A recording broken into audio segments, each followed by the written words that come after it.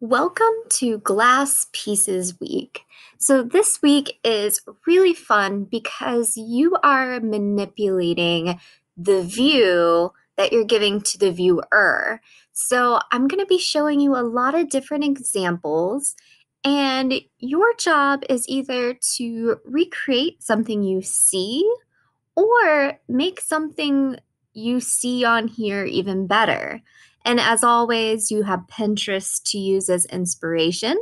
But this week, you are required to use some kind of glass piece in your artwork. Now, I expand that view of glass piece a little bit. So it's really anything that has a clear reflective view. But you can use traditional mirrors, you can use pieces of mirrors. You don't have to necessarily use the whole thing. So this week we'll challenge you to look at the world in a different way using mirrors. And you can use as much or as little photoshopping as you'd like. So I put a bunch of different pieces of inspiration on here for you. So this one here uses round mirrors, and this artist did a whole series of them. So if you happen to like this one, you could do this for your series. So just very simple use of mirrors. If you notice, in all of these pictures, the photographer is not in them.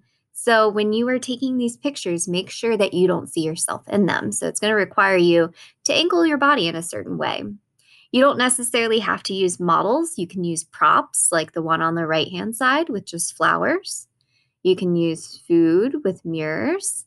So I try to provide you a bunch of different types of examples here to just inspire you.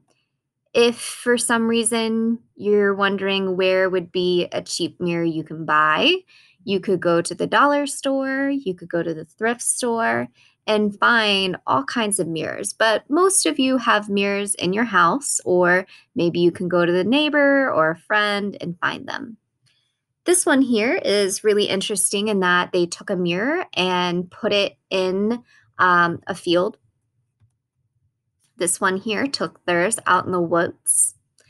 You would need to take two different images usually for these kind of images if you wanted it to show through. So the first image is of the landscape. You as the photographer aren't moving whatsoever. I would suggest maybe using a tripod. And then the second picture is of your model sitting there with their mirror. And all you'd have to do in Photoshop is erase what was inside the mirror. So mirrors can also kind of distort. Um, I will allow you to do these kind of things even though they're not your traditional mirrors, but they do give you reflections. And then mirrors aren't perfect. So if you have a mirror that's cracked or broken, I would use it to your advantage. So for example, the image on the right has a really good distortion of that face. And even if you look closely, you can see that they put two different images in the photo. So one picture is normal, where he's facing to the right, and then you take the same picture where he's facing in the opposite direction, a little bit further away, and you Photoshop those two together. Now, if you wanted to do something a little more simplistic like this, you do need to have something interesting in that reflection, as well as what the area it's sitting on. So I'm not looking for plain grass. I'm looking for a little bit more creativity. I'm also looking for what's being reflected a little bit more creative as well.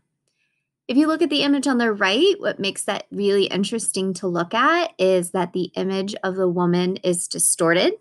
You can spray water on it. You can find an old mirror to get that distortion. Here's another way of kind of expanding that idea. And you can also do this as a series.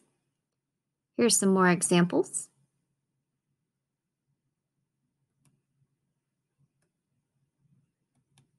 And you don't have to use a model,